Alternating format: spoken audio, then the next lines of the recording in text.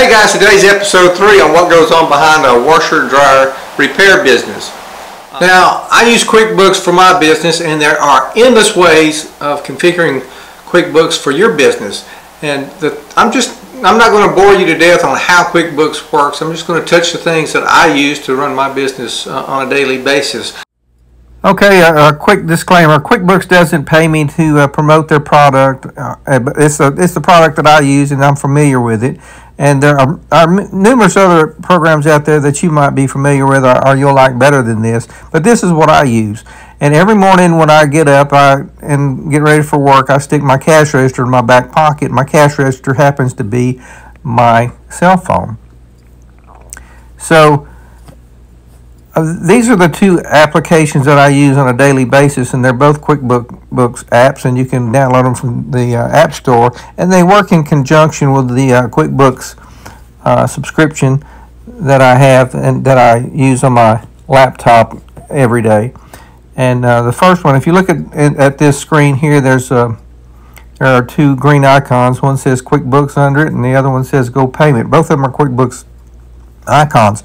Now the first one, QuickBooks, is just it's kind of an extension of what you get on your computer when you buy a subscription for that, and it will come up with this page right here. Actually, I don't do very much with this app on the phone because most of the things that you can do here can be done on your laptop.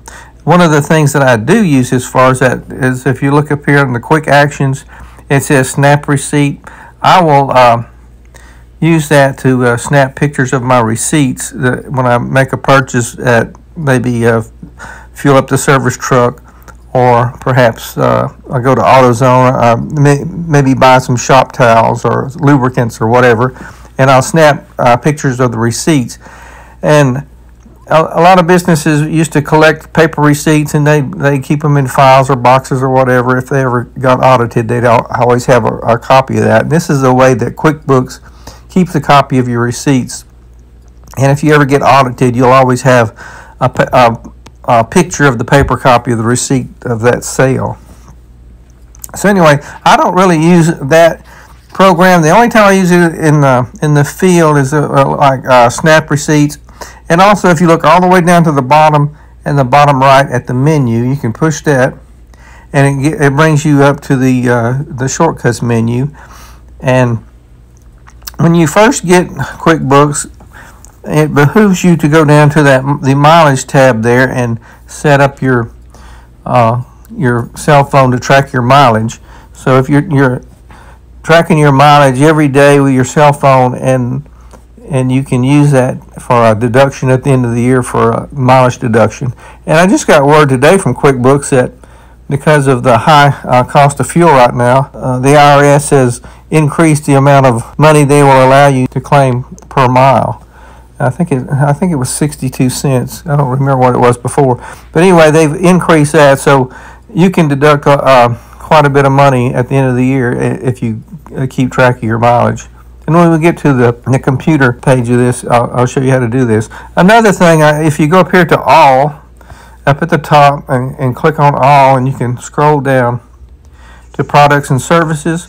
There are times when I need to add a product or service to my list of products that I sell to customers. Right here, you can go to this all, and you can scroll down to products and services and click on that, and it will show you a list of what you have in products and services. And like in this parts area here, it shows you all the parts that you have put in there. But if you want to, you can add a product or service by hitting that green plus sign down there, and you can add a product or service. One thing I have noticed, that if you're using this and you type something up here in the name, let's just say you type this area, and it is a taxable item. If you click the taxable thing, it will erase what you just typed. So the first thing you want to do, if it's a taxable item, you always move the taxable tab first, and then you can add the item. But we're not going to add any items now. And I usually do this in the field if I ordered a part for somebody, like a control board or something. So I would take the part, what it cost me, the shipping, then add 20% to it, and then I would add that to my list of the products and services. So let's get out of this app and go into here, the GoPayment. If I just sold something to somebody, I need to ring it up as a cash sale. So in GoPayment, this is your default screen when you pick it up. I have it on the privacy tab. So it's the end of the day. So if you open this privacy tab, you can see your total sales for the day, and that's what you'll see every time. So today's gross money in was $908, and that reflects your sales and your taxes, everything that you collected that day. It'll give you how many transactions you made and the average money in for that particular day. So this happens to be what the end of the day and one of the first, I think it's a Thursday. I had a pretty good day today. So anyway, if you need to make a sale, I usually keep it in the privacy mode. If you need to make a new sale, if you look at the plus sign down at the bottom right, you hit the plus sign, and you'll come up with these options: customer payments, invoice payment, quick invoice, or new sale. I rarely use these three at the top. It's always a new sale one that I usually use if I'm making a new sale. So let's just, for instance, say somebody came up and wants to buy a dryer belt. So I'll just hit new sale, and it'll bring this window up. Let's just make it a service call that somebody needed a dryer belt. So a service call is going to be under the category of business cost recovery, and down here are the things that I've put in for cost recovery. So these are what I would use. Let's just say I did a service call in town. So I select one service call, and I go back to that arrow to the left of business cost recovery, and then I want to add the parts that I sold, and let's say it was a Whirlpool belt. So you scroll down until you find belt Whirlpool, and these are all in alphabetical order, and all these pictures you can add when you add these products and services on your laptop or desktop. So let's select a Whirlpool belt, and the total that I need to collect right now is $87.26. Now you can see when you put these in there, the taxes are added automatically for you. So let's review this order. And my CPA came up with a combined parish, or in your case maybe a county, combines your parish, county, and state taxes. And QuickBooks also tracks your location, and when you make a sale like in another town over that has a different tax rate, it will say, well, you were in I don't know, Smallville or something, and Smallville tax rate is different from your hometown. It will recompute the tax rate and keep all that up for you. So anyway, here on this sales receipt, I have a service call and a belt. So once you add the customer, it gives you a list of customers, and I'm going to put myself in here, and I'm already there. And once you add your name to the list, or your customer's name to the list, it changes the tax rate wherever you are. But my CPA wants me to select combined parish and state tax, and I do that. So then, once you do this, you can, down here at the green bar at the bottom, it says charge $87.26. You want to do that. And how's the customer going to pay? Is it going to be are you going to connect your card reader to your phone? Have a card reader, and QuickBooks will send you a card reader. And you can, once you can connect it to your phone and swipe or read the chip on their credit card.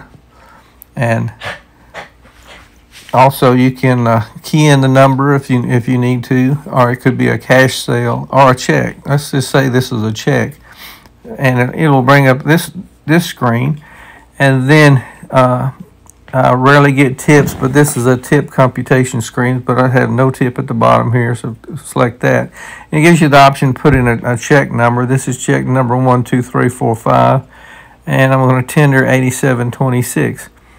It recorded the check, and then it comes up, do you want a receipt? You can email your customer's receipt, or you can text it to them. I usually text my receipts. The one thing, well, if you select text or email, one thing QuickBooks won't do, let's see, I'm going to text it to, say 555, that's an area code, 555 again, 1212, I think that, and you can send that receipt. And the receipt is sent, and you're done. So you hit done, it will go back to your home page.